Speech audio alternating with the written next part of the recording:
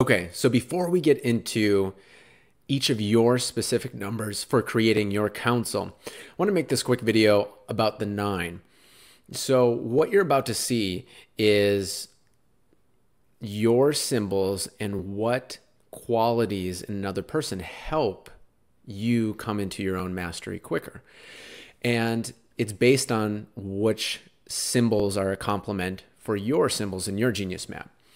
Now, with what you're about to see, none of the 9s are included.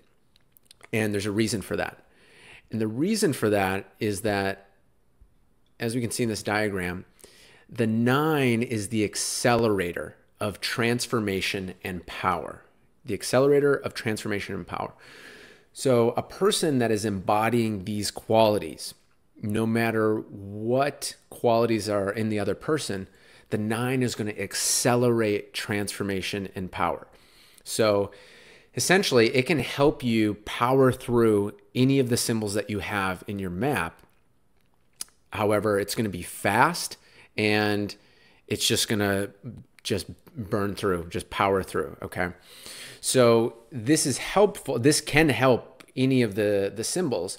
However, I left it out because I wanted to give you other qualities than what we have right here, okay? And that's just something to keep in mind, is that if you find somebody that really embodies accelerating transformation and power, of course that's going to help anybody no matter what qualities they have. So keep an eye out for that, of course, because you want to surround yourself with people that are accelerating your transformation and your empowerment.